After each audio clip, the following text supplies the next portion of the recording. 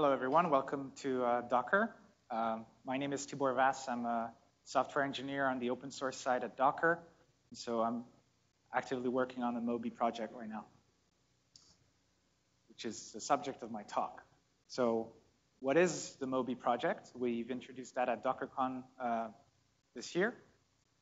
It's basically an open framework to assemble specialized container systems without reinventing the wheel, which may seem like a generic thing, but I'll explain with more detail. First of all, let me talk about the problem. The problem is the Docker engine started to grow into like a big monolith, and the problem with monoliths is that it's hard to change. You have various use cases, user requirements, and not all of them will be satisfied. And the best way to solve that problem is to break down into components. That's the Unix philosophy of doing one thing and one thing well. So basically, the ecosystem is bigger than Docker itself. So you might like Docker, but not everything about Docker. You might like certain parts of it, and you'd like to reuse it with other components. So that's what I'll show you later on in a couple use cases, and that's also what Riaz will demo in more detail. And finally, project versus product. I just want to quickly touch on this.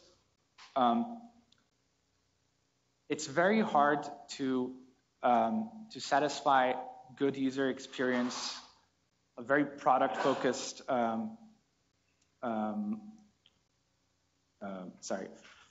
It's very hard to satisfy user requirements when we want a good user experience, and at the same time satisfy the ecosystem in an open project like the Docker project was.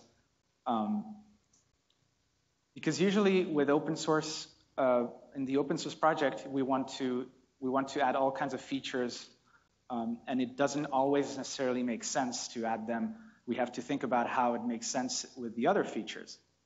And so Moby is also a way to give more life to the project itself. It's actually the maintainers, Docker maintainers, who were asking us, how can we make this more open, and how can we add more features without impacting the product?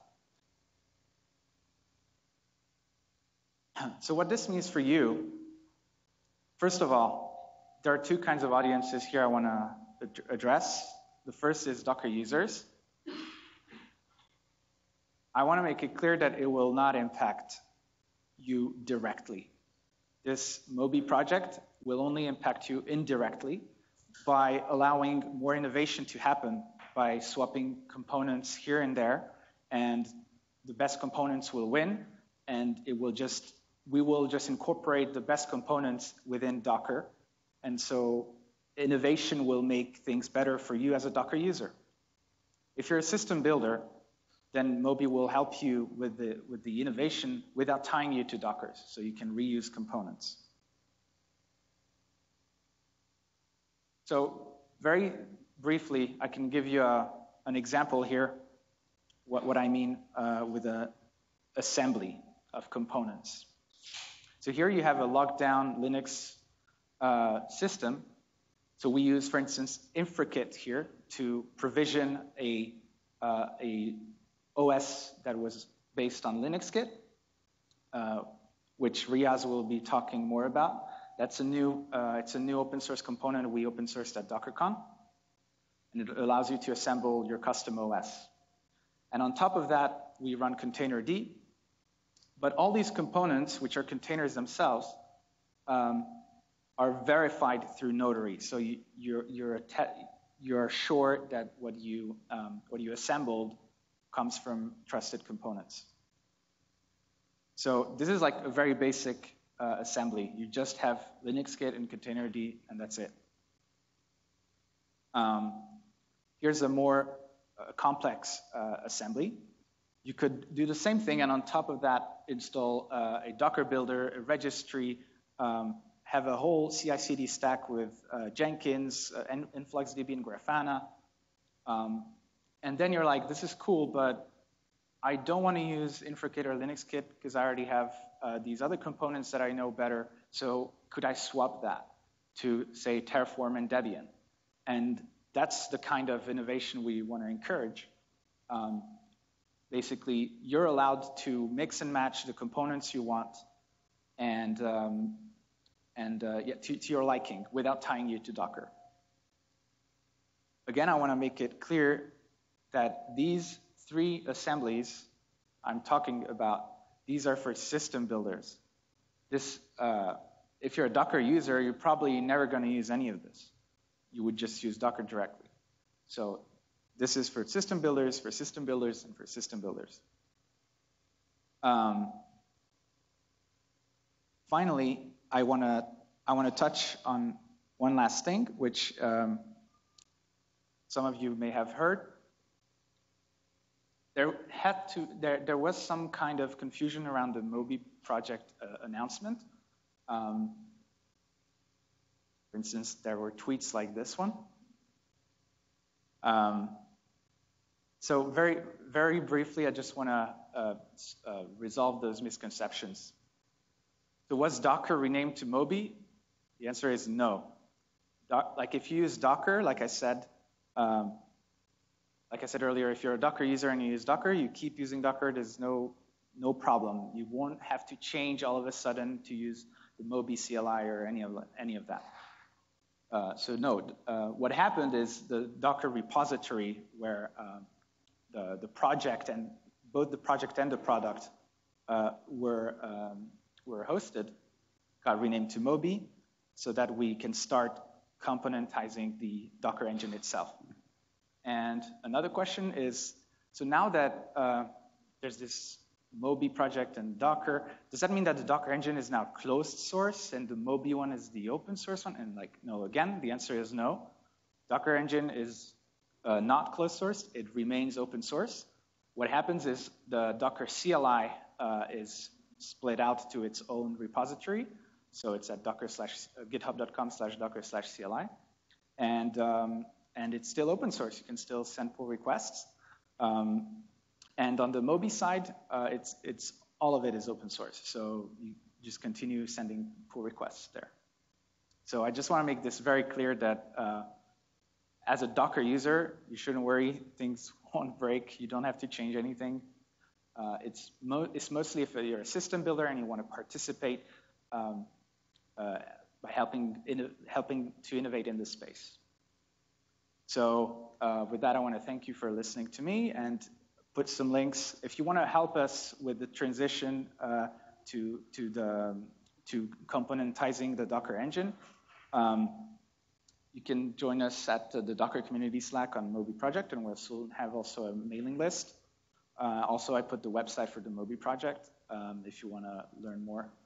And without further ado, I think I can pass it on to Riaz, who's going to talk to you about LinuxKit and how the Moby tool actually started inside Docker to help us with LinuxKit. So thank you.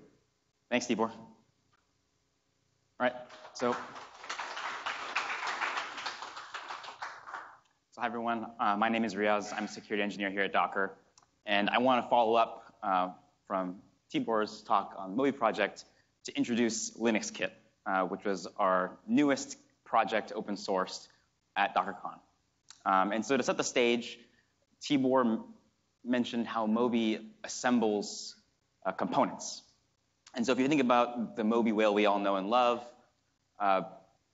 you can split it up into these components, and you may be familiar with a bunch of these components today. So if you're familiar with InfraKit, which you open sourced last year, Notary, SwarmKit, Containerd, Runc, these are all components that together build the Docker platform, and you can use Moby to assemble. And the latest addition to these components is LinuxKit, which I, as a security engineer, want to frame as the most secure OS builder for your containers. And let me deep dive into what exactly LinuxKit is. So at its core, LinuxKit gives you a minimal base. So it has a modern, securely configured kernel, where we've been collaborating with the Kernel Self-Protection Project and actively working to upstream fixes like namespacing, integrity measurement architecture, hardening, extended Berkeley packet filtering to the upstream kernel. So we want to give you a modern kernel that, again, you can swap out as part of the Moby project, but is in LinuxKit. And also, we've taken a bunch of the hardened build chain and user space tools from Alpine Linux. And all of these user space tools actually run in containers. So if you poke around with LinuxKit, and we'll get into a demo where I can show you in more detail, we actually take system daemons like DHCP from Alpine and run them in containers in a least privileged fashion in your LinuxKit-based OS. So at the core, it's a minimal base on which you can run containers. And on top of that, it's a minimal base, but it's also an immutable one. So we have a read-only root file system, and LinuxKit really is wanting to push forward the idea of immutable infrastructure.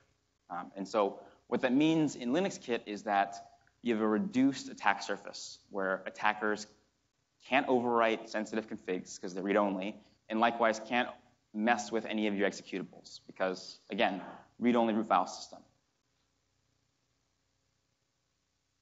And as Tibor alluded to, we've actually been using LinuxKit under the hood in Docker, if you've been using Docker for Mac, Windows, AWS, Azure, across all of our edition platforms. We've actually been shipping LinuxKit-based OSs.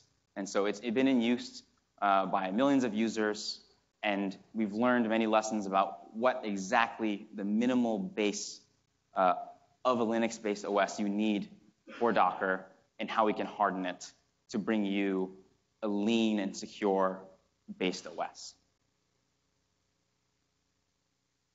And while we're interested in securing LinuxKit and Linux today, we also have an eye to the future and want to incubate many exciting kernel security projects that are bound to be upstreamed. A couple I want to highlight are the Landlock LSM. So if you're familiar with SE Linux and AppArmor, those are LSMs, Linux security modules. Landlock makes use of a very modern kernel feature called extended Berkeley packet filters to have very robust filtering of activity on the host. So that's enabled by LinuxKit having a modern kernel. So it's a nice place for us to experiment. Another project I'd like to highlight is WireGuard, which is a modern, secure VPN that can revolutionize host and container networking. And again, since we have our kernel that we ship with LinuxKit, LinuxKit is a great place to incubate the project and give it a spin with Docker containers and other setups. Additionally, we're also working with a bunch of partners on some really exciting projects, which are on the slide. One other exciting project is HPE's split kernel called okernel. There's actually a demo at DockerCon in Justin Cormack's talk, if you want to take a look, where they've been working on splitting the kernel into inner and outer kernels, depending on how privileged different parts of the kernel are. So I encourage you to check out that talk. Another project within LinuxKit that we want to really drive forward is to rewrite all of the system daemons in type-safe languages, such as OCaml and Rust. And the reason why I have OCaml on the slide is that actually today, if you go to the LinuxKit repo, we have a working OCaml-based DHCP client that actually makes use of Mirage OS, which is basically a unikernel builder. And so today you can build a LinuxKit-based OS running a type-safe unikernel DHCP daemon. So it's pretty cool. And if you're a Rust OCaml hacker, I encourage you to take a look, and we'd love to work together. So now that I've just kind of described LinuxKit at a high level, I want to just show you maybe what it looks like in code, if you want. So maybe it's time for a demo. So is this big enough? Yeah. So this is the LinuxKit repo. If you git clone github.com/LinuxKit, this is it. One thing I want to show you, which is we showed a DockerCon, but I want to deep dive into here is we have this examples directory. And we have a bunch of recipes for assemblies. So like Tibor mentioned, with Moby, you can assemble your own systems. And here we have a bunch of examples, primarily focused around LinuxKit. And today I want to show you the Redis OS one. So let's take a look. They're all YAML files. So this is what it looks like, an assembly to use with Moby. I mentioned that with LinuxKit, we provide a kernel. So we have the kernel here. And this is actually an image on Docker Hub. So if you wanted to Docker pull this, you could. You wouldn't really be able to do much with it unless you use the Moby tool because of how we package things. But it's all on Hub. Likewise, we have some init processes where init, all it really does is set up containerd so you can run containers. And then we have our services. So here I have DCP so I can have networking. I have Redis. So I can show you a Redis Moby assembly system. And that's it. And I just tell it to output a kernel in a initrid. So this is what a very simple, minimal LinuxKit-based OS for running Redis would look like. And to show you how this works, I'm going to use, I have a Moby tool here. This is what the Moby CLI looks like. You have a build. So I'm going to just do a Moby build on the Redis OS example. And so here what we're doing is building by pulling all of these images from Hub and then packaging them into this Redis OS kernel, initrid image, command line, which you see here. And now if I want to show you how this runs and boots, we have a LinuxKit tool for running LinuxKit-based OSs. Just can do LinuxKit run OS. So in a few seconds, I have my OS. That's it. Just to show you kind of some of the features of LinuxKit-based OSs, read-only file system when I try to touch something. To show you what's running, the only things that are really running here are my 2 containers that I specified in my YAML, which is DHCP and Redis. And to show you that Redis is actually running, I can do nc localhost, I think it's 6379. This is Redis's port, and it's listening. So I do a ping, and I get a pong. So that's just Redis. So, and all I have in this OS is just Redis and DHCP, nothing else.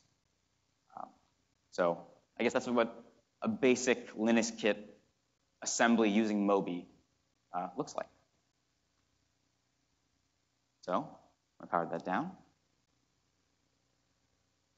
So that was a basic example, but I think with Moby and all our components and all the features that LinuxKit provides, we can have some much more interesting combinations. So I want to just run through a few and their security properties, since I'm a security engineer. So firstly, if you're familiar with Notary, which is our image signing and verification system, it actually fits really well into LinuxKit because all of our dependencies for our LinuxKit YAML were Docker images. So they can all be signed. So we can use Notary to actually sign off, and we do this today on our kernel init and our packages, to sign off on all of our images so that when we pull from Docker Hub, we're doing a trusted pull. We are sure that the image is authentic, it passes integrity checks, and also with Notary, we have freshness guarantees, getting the latest image. And so in your LinuxKit-based OS, you're doing trusted pulls to basically get a cryptographically verified build. And this is a really cool way that we can bring together Notary and LinuxKit 2 component projects. So another way you could use LinuxKit is as a base OS builder to run Docker on. And what's interesting is that Docker will actually run inside a containerd container in LinuxKit. And so in doing so, you actually can limit the capabilities that Docker runs with, namespace Docker, and run it in a least privileged fashion. So LinuxKit and Docker actually work really nicely together. And I guess some backstory here too is from Docker for Mac and Windows, AWS Azure, it's kind of where LinuxKit was born and where this combination of Docker and LinuxKit really came to be. So another combination with LinuxKit. Another combination I'd like to call out is LinuxKit plus InfraKit for OS updates. And the reason why this is important is that LinuxKit is immutable, which means that it can't update itself. You need a trusted external provisioner to update, since it's immutable infrastructure. And this actually can lead to some very important and interesting security properties. And one I want to share with you today is the idea of reverse uptime. What reverse uptime is if you're familiar with uptime, counting up from how long a machine has been alive for, usually for health like checking. Reverse uptime is instead of counting up, you're counting down from a given lifetime for that OS. Say a week, a month. Here I put 10 minutes. And the idea is that since you have an immutable infrastructure OS, you should be able to pull out, to basically destroy that OS and to redeploy a new golden image that you've blessed and have built using immutable infrastructure. And this is really important for 3 reasons. So firstly, letting OSs stay alive for a very long time and be mutable, you're susceptible to configuration drift, OS drift, where your configurations may change in unexpected ways, lead to unexpected downtime, and you have to figure out why one system is doing one thing and why another isn't. So reverse uptime and constantly refreshing with new golden images with the configs as part of that immutable infrastructure helps you prevent this. Secondly, you want frequent kernel updates, because with kernel patches come security fixes. And there are many, many bugs that live in the kernel for many years and finally get patched at some point in time. And you want to make sure that your infrastructure gets those patches. So you want to be frequently updating your kernel to ensure that you're up to date. And finally, with reverse uptime, if an attacker happens to get a backdoor into your infrastructure, reverse uptime removes persistence by redeploying, by destroying that old OS that they've infiltrated and redeploying a new one. You're making their lives much more difficult to stay in your data center and pivot around and do evil things. And so reverse uptime with immutable infrastructure is a really interesting idea that we want to push forward with LinuxKit and InfraKit and other components in the Moby project. So now that we have InfraKit plus LinuxKit, let's also throw in Notary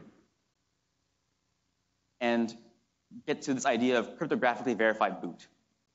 So we have InfraKit to provision LinuxKit, but one really interesting kernel feature that's fairly recent to Linux is this idea, or this feature called DM Verity, where you have essentially a hash tree of all the blocks of the system that come together in a Merkle tree where you hash together pairwise into a single root hash. And that root hash describes the state of the system, of the entire OS. And so this DM Verity sets up against this root hash. And so what you can do is have InfraKit on provisioning with reverse uptime give you this root hash. But then you might ask, okay, how do I get this root hash in the first place in a trusted manner? And well, that's where Notary comes in. And so Notary, as our signing system that gives you a hash from a name or a version, can provide the root hash to InfraKit, which can help provide the root hash to LinuxKit to set up features like DM Verity, where you have full integrity over the system itself. And so finally, what happens when we bring together Run C, Containerd, Docker, SwarmKit, Notary, InfraKit, LinuxKit, all of our components? Well, we get a secure by default infrastructure, where we can have LinuxKit provide hardened base OS, configuring your components, InfraKit providing a secure boot using Notary, and then building on top of that using Docker and SwarmKit and all the security features of secure by default SELinux, AppArmor, capability drops, secrets in SwarmKit, and mutual TLS by default to bring you a secure by default infrastructure using Moby to bring them all together. So I'd like to take this opportunity to show you kind of all the pieces coming together using Moby and InfraKit, Notary, LinuxKit with a demo. So on the right, I have a single node swarm. So for those who are maybe not as familiar with Swarm, Swarm is our clustering project here at Docker, where you have multiple nodes join the same container orchestrator cluster. And we have a manager here which is administrating the swarm. And on the left, what I'm going to show you is I'm going to build a custom LinuxKit-based OS that makes use of the cryptographic boot example that we showed with the few pieces coming together, that will join this swarm, and in doing so, get a node identity in the swarm so that we can securely deploy a service with secrets altogether. So let me show you. I have a YAML that I'm going to use to build. And so I do Moby build YAML. And so again, all these images are signed. So actually, as I'm extracting these images and pulling down these images, I'm actually doing a trusted verification from Docker Hub. Am I getting the right image? Is it fresh? And doing a pull by digest from Notary. And I have a bunch of much more images in this one, including Docker here. Now I have my outputs, my initrid kernel command line. And if I do a Moby run, get this one a disk. Sure. We'll see is the same boot up sequence we saw earlier.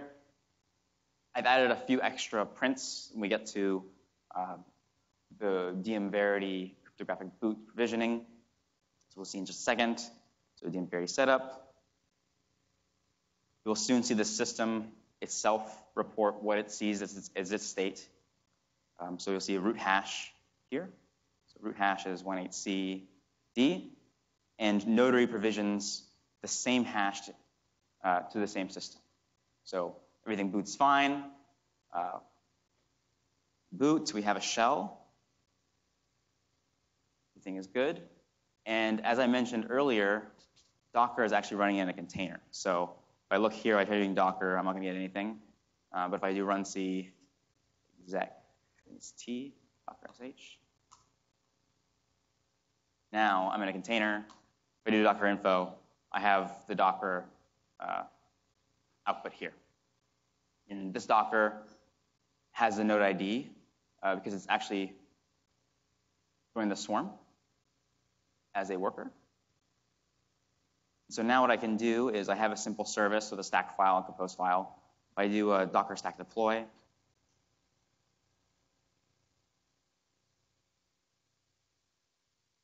we'll create a service which will deploy containers across these two hosts, also provision secrets, which will be encrypted. You'll see this actually start to get some debug output, get some containers scheduled to it. Oops. Or maybe on that one, but here we have one. We have our service deployed using all of the components we had, bringing together, and using the Moby tool, which people were introduced earlier, to assemble this for us. So I guess that's our end-to-end Moby project assembly of LinuxKit-based OS with Notary, Docker, SwarmKit, InfraKit, all bringing together. So thank you very much.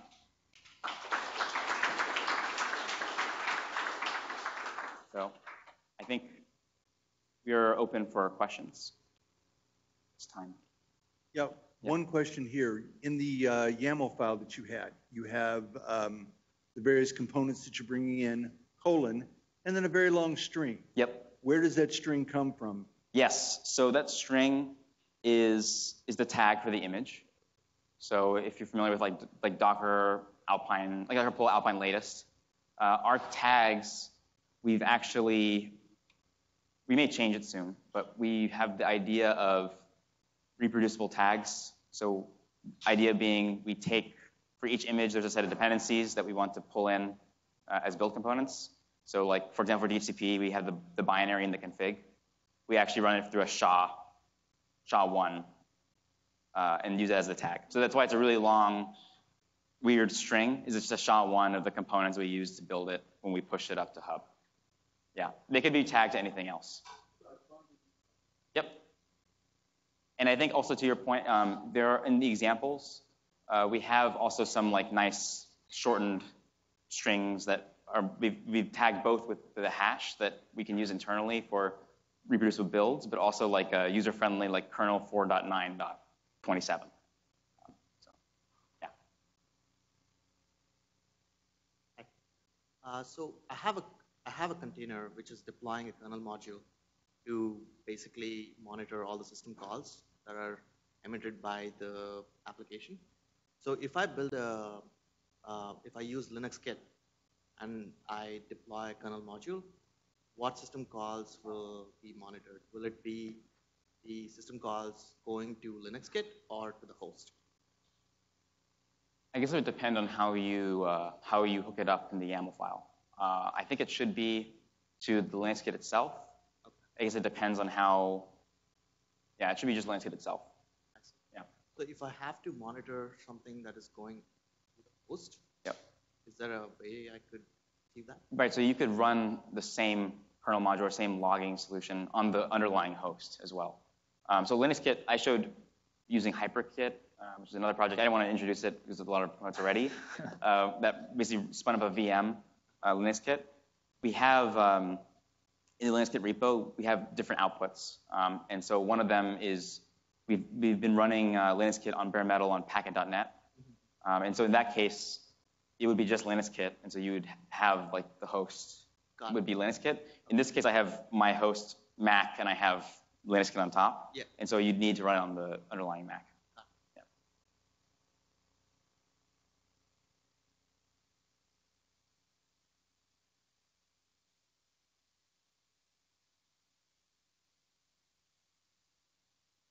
I think it's, Is there a place for systemd in LinuxKit? Because I didn't really see any init.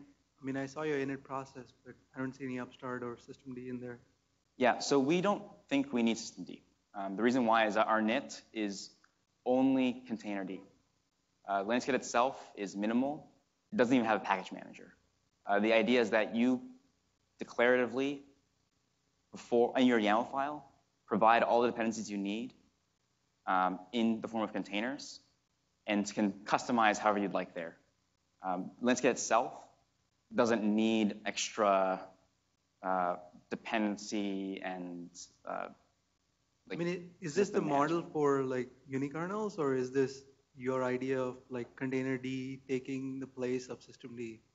Yeah, so the only place that unikernels are in LinuxKit are if, for example, the DHCP container.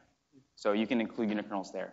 Containerd as our init is how LinuxKit uses it and how our Docker editions leverage LinuxKit. Yeah. Thank you. Yeah. But sorry, I just want to touch a little bit on that. I think it'd be quite interesting actually to have a systemd component and then somehow assemble it. Yeah, I guess, yeah, to your point, if you wanted to combine, like bring in your own, so everything is pluggable. So including the init, if you wanted to in your YAML files. If you really, really wanted systemd, you could have an init systemd if you wanted to, but that might require some work though. Yeah. Like it's not out of the box, but. Yep. Yeah. A question over here? Or I think, do you want the mic? No problem. Just so we have a. Yeah. Is Moby beta release or the general release the one that we are seeing? Is Moby, is Moby generally, Moby is generally released. Oh, okay. LinuxKit is open source. All the components that we demoed are open source. Okay. Yeah.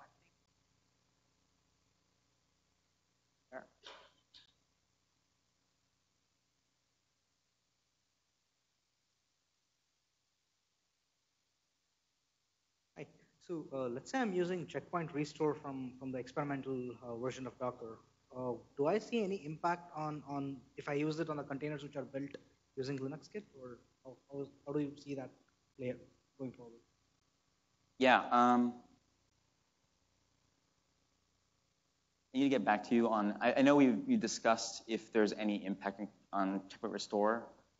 I don't think there is, but it'd be good to follow up.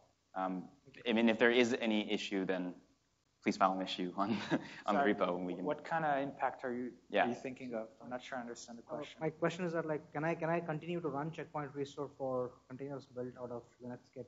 Using Docker or using LinuxKit? Using Docker. Yeah, like I said earlier, if you're using Docker, nothing should change. So keep using Docker.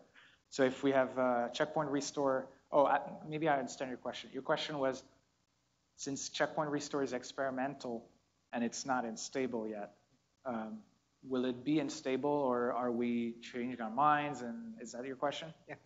Oh, okay. I do not know the answer to that. I know there are some problems with checkpoint restore regarding the file system itself, because the only thing you're checkpointing are basically process in the memory, right?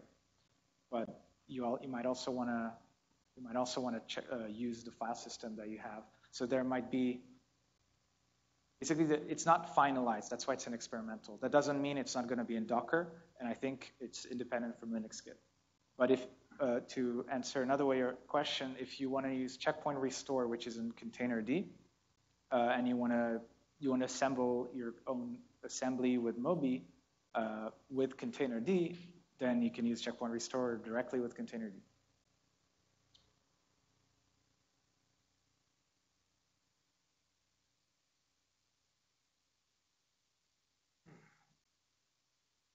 Sorry, I'm from a different generation, and I'm trying to figure out what this thing is. Just talk to the... Where? To the top. You can hear me okay? Yeah. All right. Sorry, that was a little flustering. Okay. I don't mean to bring up something that I hear a lot about in the community. I don't care. But one of the things that comes up regularly when you talk about some of these more integrated systems with Docker, kind of moving into where the territory that systemd, I think there was kind of a question that was leading to this earlier, is at. One of the things that systemd ended up having to do as a replacement for an init system was build many other kinds of components.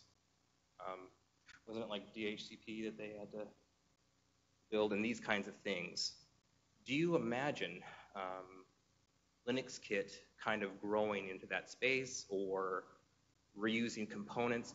How are you going to blaze a path that might be just slightly different than systemd? So that kind of, how do I put it, overly generalized comparison between systemd and this system can be kind of avoided, and maybe you've learned from things in the past. Sorry, I rambled. I'm not used to the cube. I'm not used to the microphone, actually. Yeah, I think one thing to be clear is that LinuxKit isn't an OS, right? It's components to build an OS, and Moby tool helps you build it, right? And we've been using LinuxKit for Docker Mac, Windows, AWS, Azure, across millions of users. So, I mean, I'm a maintainer of LinuxKit, so I'm biased. No, I'm totally okay with that. So I'm pretty happy with the direction we've been going in. I think it's simple. It's worked, and we're happy to work with the community if there's issues. And again, it's pluggable. It's all components. So if folks want to customize in it and have their own Docker image on Hub and use it in your YAML file, works. And that's part of the Moby project, right? You can build your own assemblies. And so Docker additions are one assembly, and they're an opinionated assembly. Right. Other folks may have other assemblies. And so I think we've been very happy with the architecture of LinuxKit based OSs. So I don't have any more there. No, I'm fine with that. So it makes sure I understand. You're saying, well, look, this is maybe a more a little bit more foundational than say what systemd was aspiring to be? I don't know if I want to make any broad claim about more foundational, or I think